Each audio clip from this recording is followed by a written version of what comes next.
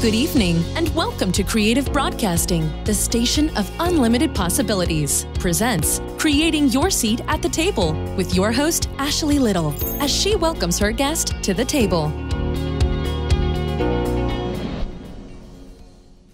Welcome to Creating Your Seat at the Table. I am your host, Ashley Little. A little bit about myself: corporate professional by day, entrepreneur by night, 3-time best-selling author, CEO and founder of Ashley Little Enterprises, LLC, owner and creator of Creative Broadcasting, and CEO and founder of Talk Radio and TV Network, LLP. Tonight we have an amazing special guest by the name of Kimberly Cleveland. A little bit about her.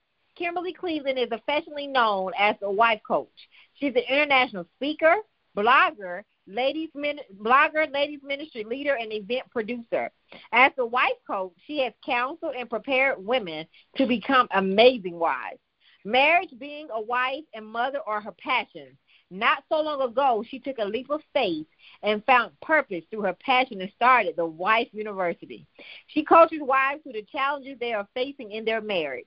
For those women who are looking to get married, she provides them with the tools and strategies needed to achieve their dream of becoming an amazing wife and having a successful marriage. Welcome to the table, the amazing Kimberly Cleveland. Thank you so much. So excited to be here this evening. Yes, thank you for coming to the table. It's an honor to be able to bring you to the table to share your wisdom and knowledge with my listeners. Absolutely. So you have an amazing bio, Kim. So please tell us more about your entrepreneur journey. Absolutely. Well, sometimes your pain bursts your passion, and that definitely was the case for me.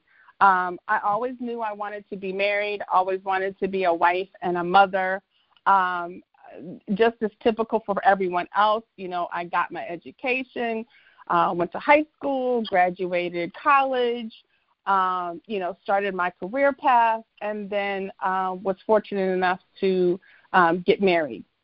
The unfortunate part is that I did go through a divorce.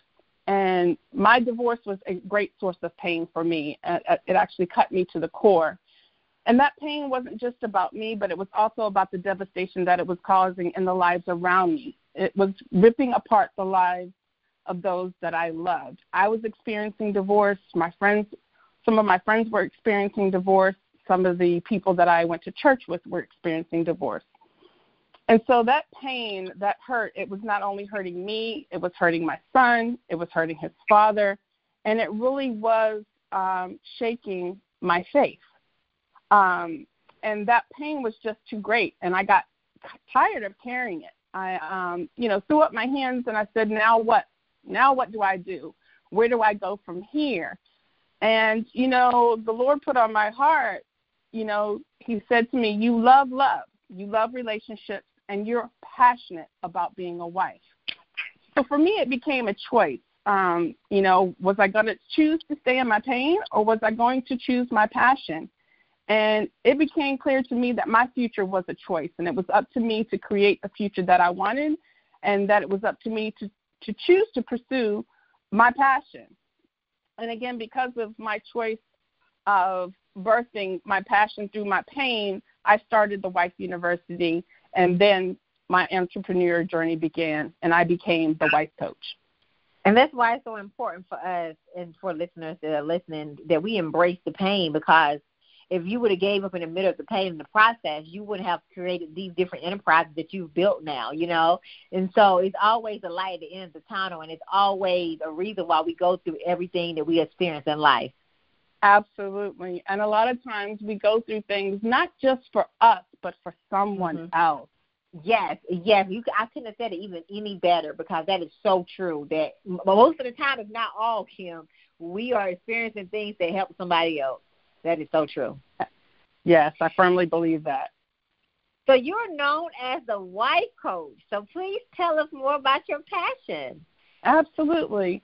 Like I said before, I truly believe in marriage. I know a lot of people have given up hope on marriage, And that's because when we look around, we don't really see a lot of successful marriages. But I do believe that marriage is one of the greatest institutions that was divinely created by God. And marriage is about purpose. You know, marriage was created to produce life when done correctly. Marriage is the foundation of family and the foundation of community and the nation. And so I want to help, you know, women to have successful marriages and to become amazing wives. I want to help stop divorce and help create those successful marriages. I want to help single women prepare because I believe preparation is the key, giving them the necessary strategies and tools and skills to become amazing wives, and also to help wives navigate the challenges that they may be facing in their marriage so that they too can have a happy, healthy, successful marriage. I love that. And I just want to thank you, Kim, for creating that space for people who are married and for our wives to be able to, you know, be able to be vulnerable and be able to get the help that they need so that they can continue to be a better wife, right? So that's so important. Absolutely. You know, you want when you walk down the aisle, you make a commitment. It's a lifetime commitment, and you are closing those gaps to let them know that it will work and it can work. Right. Absolutely. Not to give up and not to lose hope. It is challenging. It is work. But let me tell you, marriage is so worth it. It is so worth it. So to all of our listeners out there, it's worth it. It is worth it with the right person, right, Kim? Absolutely. That is key too. Yes. Just like when you're interviewing for the job, it's key to get the right personnel. You know, not only do you need to have the necessary skills, but it's also about being the right person and the best fit and the best personality for the team. That is absolutely correct. So what's some advice you would give? What is some advice you would give to new wives that are listening? Well, for those new wives, I would tell them never to forget that marriage is a ministry. Ministry, you know, some people think that that's a religious word. It simply just means attending to the needs of someone. And so in marriage, of course, that's your spouse. We all know that it's not good for man to be alone. We know that. And so, you know, God knew that man would have some needs, and he would need someone to help attend to those needs. Not just physical needs, but emotional needs, you know, psychological needs. And so it's important for new wives to never lose focus of that marriage is a ministry, and that when we get married, we make those vows and promises to exclusively be there on this journey with someone else to meet those needs. And I believe that marriages fail when we don't keep that in mind and don't keep that as a primary focus. Marriage is about purpose, and it's about ministry. And I always tell new wives, hey, you want to fair-proof your marriage? Then focus on meeting the needs of your husband. You know, just as the wife is supposed to minister to the husband is also there to minister to the wife. I love that. So marriage is a ministry. Make sure it's purposeful in the ministry and focus on meeting the needs of your husband. So, you know, I know we have people that are listening that might be going through their single season. And, you know, with single people, when they're going through their single season, they could be discouraged, might have some doubt, but they're desiring to be married, Kim. So what is some strategies or advice you would give to listeners that are in their single season right now, and they just, you know, they want marriage, but, they're going through some different seasons because everybody, you know, it's a season for everything. So can you talk more about that? And Absolutely. I would definitely say if you're a person who was like me, who definitely knows that you want to be married, you feel like you're called to be a wife in the season of being single, I would say first, know who you are. It's important for you to know who you are. You can't expect to be in a relationship if you don't know who you are and then can't articulate what you bring to the table and what you're expecting of someone else. And you don't really know what you're expecting of someone else unless you clearly know who you are, what your values are, what your beliefs are. I also believe that during that single season, that's the time of preparation. Don't wait until, you know, the ring is on your finger and then start saying, okay, well, how do I do this thing? No. While you're single, you need to be preparing. Colin Powell said there's no secret to success. You know, success is a result of preparation, hard work, and learning from failures. And marriages fail because we don't prepare. We invest in our education. You know, we go to high school, that's 12 years. We go on to college, that's 4 years. Some of us go on to get our master's, our PhDs, but we don't invest the same amount of time, effort, and training when it comes to marriage and preparing to be a wife or preparing to be a husband. And, you know, I firmly believe that this marriage institution was divinely created by the Creator, by God, right? And one of the things that God dropped on me was that he says, he who finds a wife finds a good thing. What that said to me was that, you know, man didn't just go out and find a woman and then make her a wife. He found a woman who was already a wife. If she's already a wife, that means she's put in the work. She's already put in the preparation. And so when he sees her, he's like, that's someone who I want to be my wife. And that's because she's put in the preparation. So, again, I would encourage those single women in their season of singleness to be preparing, you know, be working on those things that typically causes divorce or causes marriages to fail. Be working on your communication. Be working on your finances. You know, become a good problem solver because life is going to throw curveballs at you. So, and again, learn to serve. Work on, you know, ministry. So that's the advice I would give women who are going through that single season. Why don't you think people don't prepare for that? Why do you think that they don't do that? Right. I don't think it's really a focus. I think in our culture we're really driven on, you know, hounding in that education is the key. And it is. But we also have to prepare for one of the greatest roles that we'll have, and that's being a husband and being a wife. Because, again, this marriage thing is supposed to be forever. And so you've got to put in the work. It's not going to come intuitively. It's not going to come by osmosis.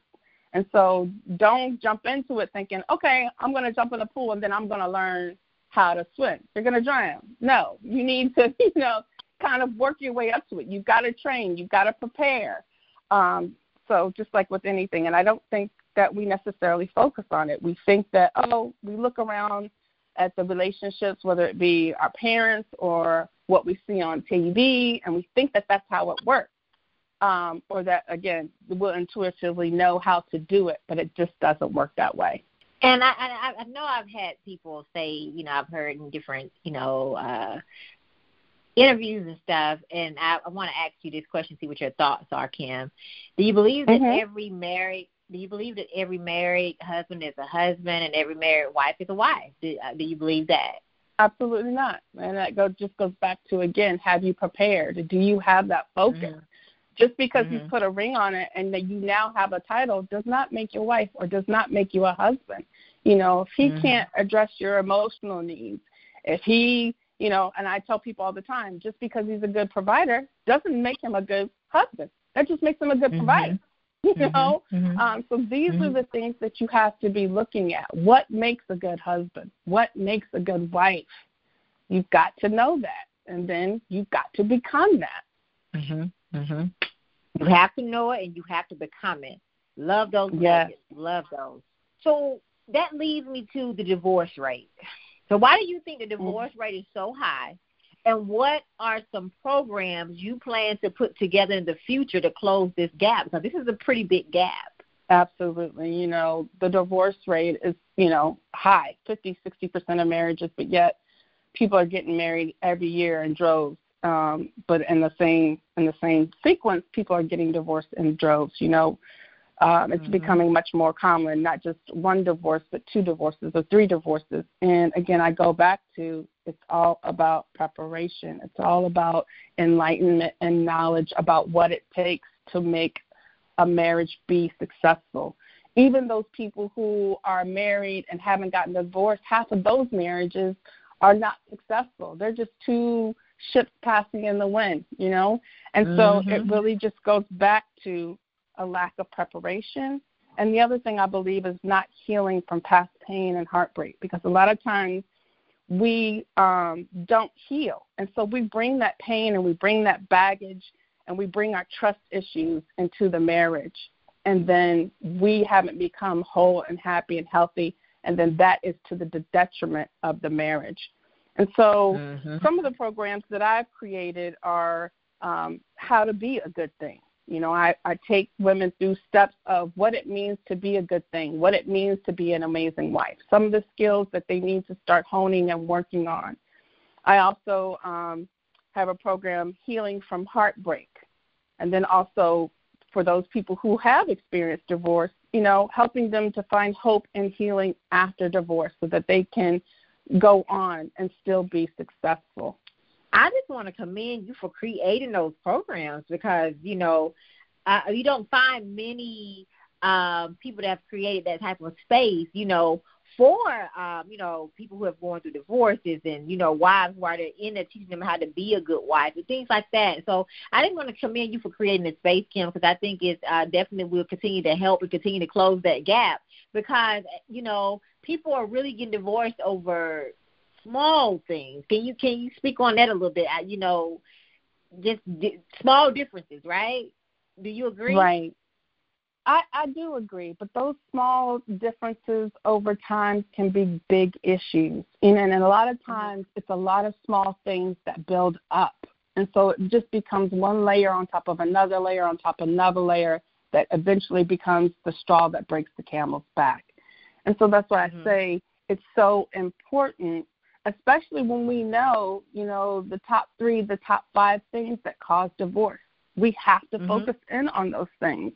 And it has to be just that, a focus.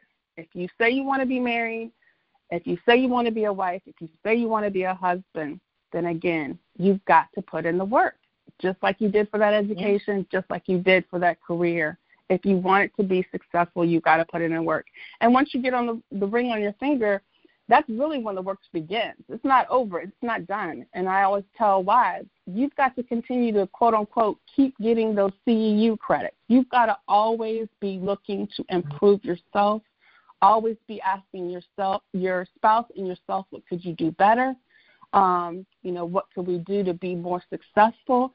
Because, again, you talked about seasons. Even in marriage, you're going to go through seasons. And so you're constantly going to have to be adapting and changing and be flexible because you're both growing. You should never be the same. You should never get comfortable. And so you should always be looking to evolve and take your wife game to the next level. So what are some questions you think for listeners who are listening that they should, because a lot of people don't want to ask the hard questions, which create a lot of problems later, right? Like the finances and the credit score. So we talk a little bit more about that because sometimes people don't want to have those conversations before they walk down the aisle. Right. And I always say, would you rather have the hard conversations before and find out what you need to find out, or would you rather have the hard conversations later and then me going through a divorce? Because I've been through that devastation, and I want to tell you, you don't want to go through that. So don't be afraid of the hard conversations. And actually, that's one of the programs that I'm getting ready to release is having the hard conversations. How do you do that? Whether you're having the hard conversation as a single person and you're interviewing, because I strongly suggest that you interview. You have to. Just like if you were going on a job, it's an interview. It doesn't have to be like you have them up on the witness stand, but you do have to ask those hard questions, as you mentioned, Ashley. And the same thing when you're married, you have to have those hard conversations. And communication is a skill. That's another thing that's just not, you don't intuitively just become a good communicator. You've got to work at it. And the communication is so many things. It's the tone of your voice. It's your hand gestures. It's your body language. It's what you said and what they think you said and what they heard, and then how they responded to what you said. You know what I'm saying? So it's complicated. It takes skill, Yes. And so, I'm glad you brought that up. Have the hard conversations, because let me tell you, too, I don't think that if I had the hard conversations in the beginning, I would have gone through a divorce. One of my divorces was a result of my husband didn't tell me that the house that he brought me home to, I thought he was my prince bringing me home to a castle, was in foreclosure. So you brought up finances. We didn't even talk about that. That came up, and I found out about that because the ladders were just stacking up from the bank, and I'm like, what is this? So, yes, you have to have the hard conversations. And it's nothing wrong with having the hard conversations. That's where, you find out if you're on the same page. Maybe I'm a spender and you're a saver. That might become a huge problem in the marriage. But if we don't have those conversations, then we don't know. And, again, the goal is for you to match up. Mate means compatibility, just like two shoes. They're not the same, but they're compatible. The left and the right is compatible. They come together for a purpose. You don't know that until you have those hard conversations. Well, for our listeners that are listening, have the hard conversation. All of our ladies, That's right. all of our people that are if you're in your single season, this is the time to do it before you walk down the aisle. Absolutely. Yes. And I always advise people, Ashley, have those sooner rather than later, especially for the women, because your emotions get involved, right? And when your heart and your emotions get involved, if you're not protecting your heart, then wisdom goes out the window.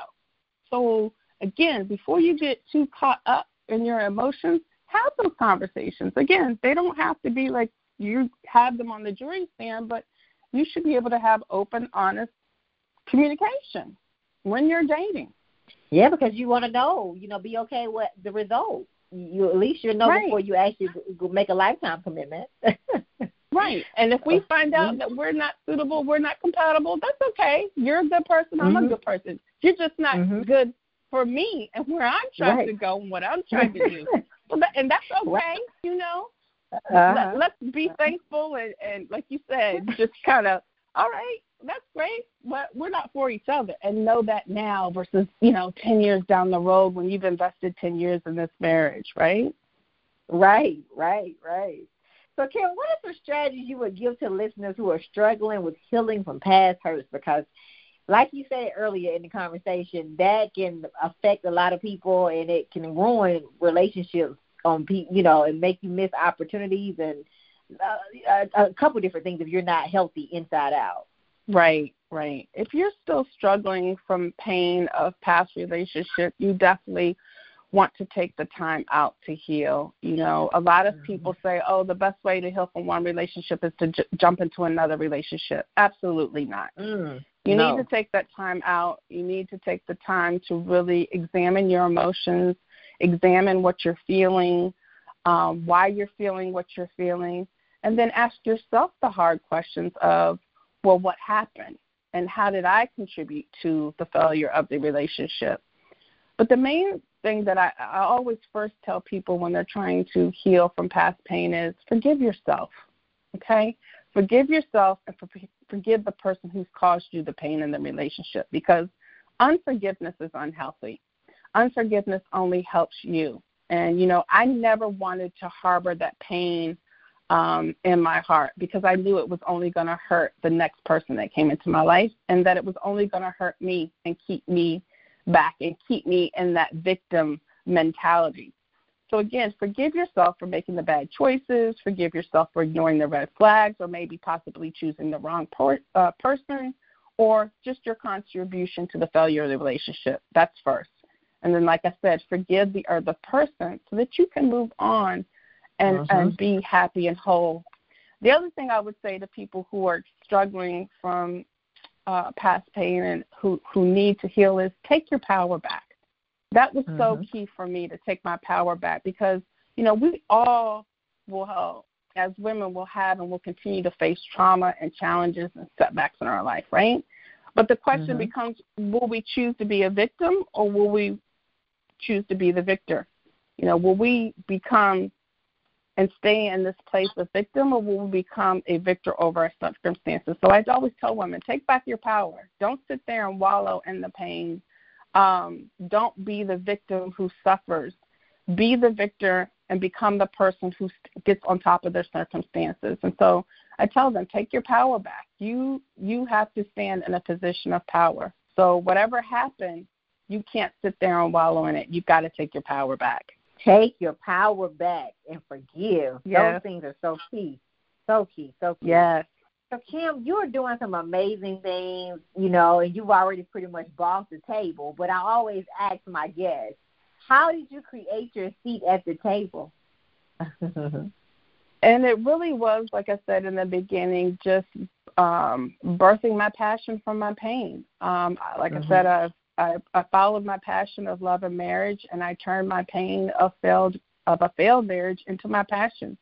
I took the opportunity to help others have happy, healthy marriages and to become amazing wives and to help those overcome divorce. And because, again, that's my passion. And so I just created the opportunity. I no longer, again, wanted to be a slave to my job. I really wanted to have a life full of purpose and full of passion. And that required me to sit down and really ask myself the hard questions. What is it? That's my passion. And how can I help someone else?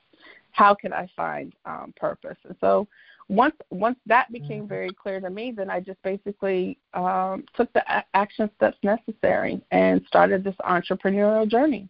I love it. You turned your pain into purpose and created your seat at the table. I love it. Yeah. I love it.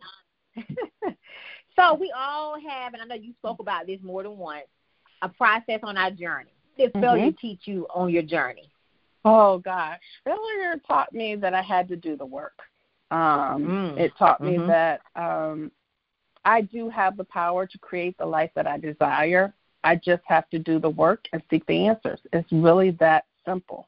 Failure taught me that I'm strong and that I'm resilient and that I'm unstoppable. And so failure is a great teacher. It really is. And it's just, again, failure is not the end of the world. Failure is actually an opportunity for you to learn and grow.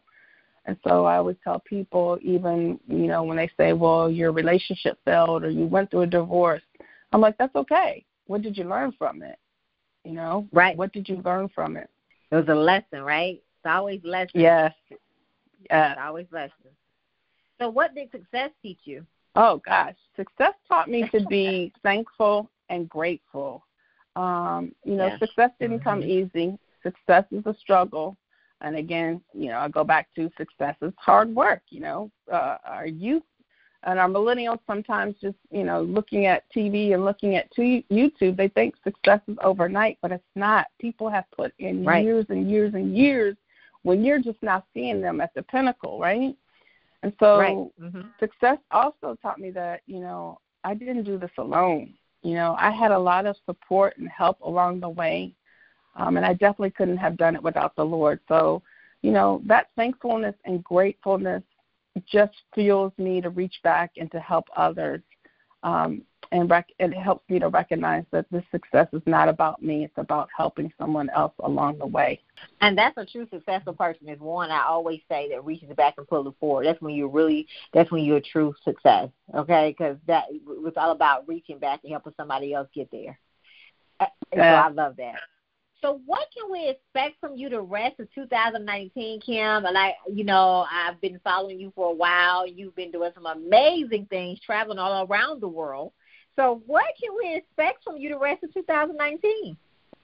Absolutely. Well, like I said, more webinars. I'm definitely going to be putting out how to have the hard conversations, more live events, some small, intimate group workshops, of course, a conference to empower women to become amazing wives.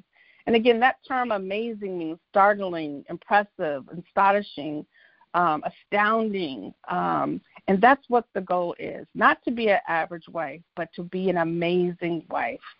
And so that's the goal. So please support Kim and all the things that she's doing. And for listeners that are interested in her services, definitely reach out to her and, get involved and invest in yourself because it's so important. If that's an area that you feel that you need more improvement on, definitely invest in yourself. So reach out to Kim. She's doing some amazing things. So, Kim, would you please tell our listeners how they can follow and support you on all social media platforms? Yes, I'm The Wife University, The Wife University on Instagram and also on Facebook. And you can also go to my website, www.thewifeuniversity.com. So please follow her, follow and support. So, Kim, I would just like to thank you. Thank you for taking the time out of your very busy schedule. Yes, to come to the thank table. You for inviting me and allowing me to be here this evening. So grateful. You are welcome. I want to thank you for just being able to share your wisdom and knowledge that you shared tonight with our listeners. And I pray that people have gotten and received a lot of the information that you have shared. And you know what? If you want to invest more, please join the Wife University. That's it. So thank you again, Kim. All right. Thank you, too. So I would like to give a special thanks to John Schamberger and Tammy Collins Marquis, as well as author Kimberly McLemore. And I would also like to give a special thanks to my intern, Sarah, from Tennessee State University. You all may follow me on Facebook at Ashley Little and on Instagram at _Ashley A. Little. Thank you.